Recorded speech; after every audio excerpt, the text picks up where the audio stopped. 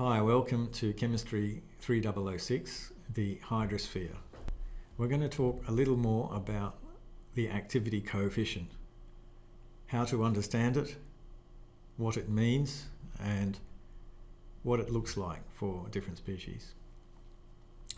Okay, so first thing is, here is a particular solution representation, not very good, I'll admit, it's a bit blurred. But inside here we have a particular species in yellow, that's the solute dissolved in some polar solvent. And the polar solvent has positively charged species or a negatively charged species, or perhaps dipolar species. But this is a kind of representation of a dilute solute in a charged solvent. Now, in an electrolyte solution like this, the activity of this species, we can call it, say, I, so brackets I, that quantity brackets I, the activity, is usually less than the concentration. It's less than the concentration. Why is that? Because most of the forces in chemistry are electrical forces. They're electrical forces. And activities are related to energies. Activity is related to the K constant. The K constant is related to delta G, for example, by the Nernst equation. Delta G equals delta G naught plus RT ln K, right? Delta G are energies. Okay, so constant activities are somehow related to energies of interaction. That's the point I want to say. Now, this is a negative ion in solution. Imagine its energy when it's interacting with another negative ion. If there are positive ions around it, the interaction energy between those two negative particles will be less. It will be less than what you expect because there are surrounding positive charges. From the point of view of another negative charge, it doesn't see this full negative charge, it sees the shielded negative charge. So the repulsion between those two negative things is not as great as it would be. So the shielding of charged solvents, charged solute particles by oppositely charged solute particles leads to an effective concentration which is less than the actual concentration, and that's due to non-specific long-range electrostatic interactions. So that's basically the explanation of that. The picture shows how positive charges, blue, surround the negative yellow charge in solution, thus reducing the effective concentration of negative charges in solution. It seems as if there are fewer negatively charged charges in solution than there actually are, i.e. a reduced concentration due to the neutralizing or shielding effect of the positive charges. That's how to understand it. Okay.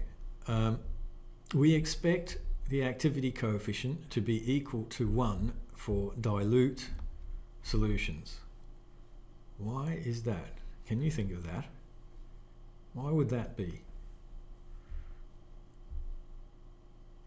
Well, if the solution is very dilute, what we expect to see is a negatively charged particle, for example this yellow one, and another one, perhaps a positive charge floating a long way away, a really long way away if it's dilute. So actually the interactions between these particles can more or less be ignored in a dilute solution. In a very, very dilute solution, the negative and positive particles just ignore each other. Any effects that come because of those charged particles will be colligative effects. Colligative effects are simply those that don't really depend too much on the nature of what's been going into the solution, and they don't really depend on the interactions between them. What are colligative properties? Things like freezing point depression, boiling point elevation. So the interactions are too weak to worry about, and that's why when the solute is very dilute, its activity coefficient may as well be the same as its effective concentration. We expect the activity by the same token, we expect this activity coefficient to decrease with increasing concentration of charged species, because they start getting closer and they start interacting. And when they start interacting, then the shielding effects become stronger. Now, what could possibly determine this shielding effect? Well, it's quite clear that the activity which is related to these interactions depends on all the other species in solution. So somehow, in order to model the activity, we need to model the concentration of all these other charged species in solution. It turns out that from Debye-Huckel theory, that the activity coefficient is best described as a function of a particular kind of quantity called the ionic strength.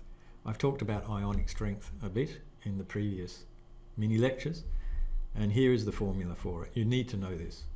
This is something that you just have to memorize because it's so important. The ionic strength is equal to half times the sum of the concentration of the species I times its charge Z squared, times its charge Z squared. So it is not equal to just the sum of the concentrations of all the species. It is half times the sum of the concentrations of all the species times their charge squared. So what does that mean? That means a sulfate ion which has charge -2, its concentration has to be multiplied by -2 squared. That's 4. A phosphate which has a charge 3-, its activity has to be multiplied, its concentration has to be multiplied by charge -3 times -3. That's 9. So you can see that the effect of charge goes as Z squared. And that basically means that if these purple charges, instead of being +1, are +2, they have a greater shielding effect. And that is what's going on with this formula for ionic strength. So Zi is the charge of the I species in solution, and I is concentration. Remember that. Why does it happen like that? You have to read and understand the Debye-Huckel theory. You have to know basic physics, Boltzmann distribution, and a few other nice things to derive this beautiful result. What happens to the ionic strength if you double the charge on each species? Well, I think we've pretty much covered that, but be careful, because whenever you double the charge on each species, for example HCl to calcium sulfate, not only do you double the sulfate to -2, but the calcium goes to +2. So each of those goes to, in the case of HCl, the Z's would be 1, and a 1 molar HCl solution would be 1 molar times 1 plus 1 molar times 1, so that's 2 times 1/2. So a 1 molar solution would have ionic strength 1. What about a 1 molar calcium sulfate solution? Okay, so that's 1.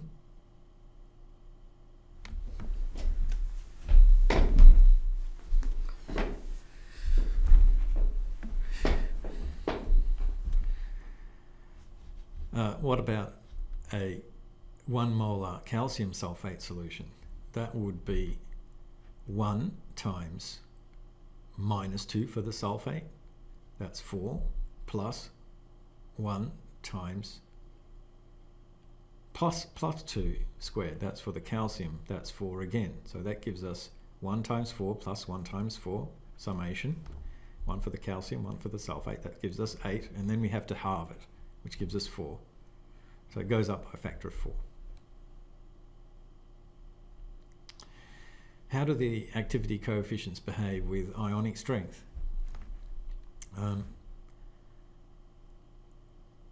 Well, the activity coefficients can't be measured directly, but we can measure the mean, the geometric mean of the activity coefficients in the solution. That's because basically whenever we dissolve a plus thing, we always have a negative thing in the solution. We can't just have plus things in solution or negative things in solutions. As far as I know, there's always charge balance. So all we can do is extract the mean activity coefficient for the charged species. For a single charged species, it would be F plus minus. Well, F plus minus represents the same value for the plus and the minus value, would be the same coefficient. Now, here's a graph of that quantity, F plus minus, versus ionic strength for different quantities. Now, F goes, it's just a factor between 0 and 1, F plus minus here on this terrible graph, going from 0.1 to 1. And on this axis we have ionic strength going from 0 to 2.5 for different solutions, HCl, NaCl, sodium sulfate, blah blah blah. What do we see? Here are the actual data points. These plus signs are for HCl, these circles are for NaCl, triangles for NaClO4. These are all 1-to-1 salts up here, meaning 1 plus charge to a 1 minus charge. Na plus and HCl. These are 1-to-2 species here, MgCl2, 1 magnesium to 2 chlorines, and here is a 2-to-1 species, which we can put down as a 1-to-2, so it's 2 sodiums to 1 sulfate. So, and here are the models. Here's a model curve coming from the Davies equation, and what do we see? Well, the model gets very good as the solution goes closer to 0. So all these 1-to-1 salts are quite different at high ionic strength. See the deviation up here. And they all start to come closer and closer together at very low ionic strength. And when ionic strength goes to 0, all the measurements go to 1, meaning to say at dilute concentrations, the ionic species, the F constants, go to 1. But how quickly do they go to 1? Well, the 1-to-1 salts go relatively quickly to 1 because, you know, at this value here, they're all around about 0.8. The 1-to-2 salts at this concentration are about 0.6, so they're further away. Well, we might have expected that because they have more charge. So they go slower to 1 as you dilute them because they have larger charges. And also, the 1-to-1 salts all sort of go together, and the 1-to-2 salts all sort of, well, these are quite different out here, but they're certainly closer up here than the 1-to-1 salts. So they sort of go in families. What I want to point out to you is how different the F values are from 1. Look at this. Ionic strength 0.5, so we can say 0.5 molar, roughly. For the 1-to-1 salts, it's around about 0.7. 0.7. So if you actually used the real concentration, the real activity, the effective concentration, it's about 30% reduced from the actual concentration. That's a 30% error. 30%. That's large. Look how big it is for a 1 molar Na2SO4 solution. The value is 0.3. 0.3. That means at a 1 molar solution Na2SO4 we have a 300% error, more than a 300% error, if we use a concentration without taking into account the F value, because the F value will reduce the actual concentration to a value of 0.3 times the actual concentration to give the activity, right? Even for NaCl, look at here's seawater at about this ionic strength. NaCl, which is these circles here, would have an F value around about 0.65. So yeah, we can say it's about a 50% error if we get those things wrong. So if you're taking into account equilibria type calculations and modelling of, I don't know what, dissolving of CO2, precipitation of calcium carbonate in the shells of small animals that live in the ocean that form the base of the food chain, important calculations that humanity may in the end depend on, you need to take into account these effects. It's also interesting to note that as well as going to 1 on this side, as the solutions become very, very concentrated, they start going back up to 1. First they go down and then they go back up to 1. That's because whenever we have pure solutions, the activity is equal to the concentration. So as you start removing water we start getting more and more pure NaCl, for example, and the species becomes perhaps again going back up to 1. It doesn't always do that, but you can see that in some cases we have a minimum starting at 1, going down to a minimum, and then perhaps gradually or slowly going back up to 1. We can see that Na2SO4 is not like that. It keeps going down. Now, we looked at these models here, the Davies model, and for these curves, and you can see the Davies model works pretty well at low concentrations, perhaps, you know, concentrations less than, well, we can say 0.1 or 0.01. Maybe 0.01 would be certainly a better model. And you can imagine getting better models for different concentrations. We need formulas for these activity coefficients if we're going to take them into account in our K constant equations to figure out speciation. Now, there are different types of formula. There's the de Baehukel model, which is the earliest one. Here it's valid for I less than, well, it says here 5 times 10 to the minus 3, certainly 10 to the minus 2. You can use de Baehukel. And here's a formula derived from this theory. We're not going to go into the theory, and you don't need to memorize these formulas. The log F depends on a constant times Zi squared times the ionic strength square rooted. I to the power 1/2 is the square root of the ionic strength. That's the de Baehukel formula for the logarithm of the activity coefficient, and that's what's plotted. Well, that's not plotted here. This is the Davies equation. That's the next. That's the equation down here, which is valid for I less than 0.5 ionic strength, and you can see it has a different formula. All of them have a minus a times Zi squared as the first term, and then some other kind of formula depending on the ionic strength of various kinds. In some cases, in the case of the extended de Baehukel, there's a different constant B. What is this constant? It's 0.5 for water, B is 0.33.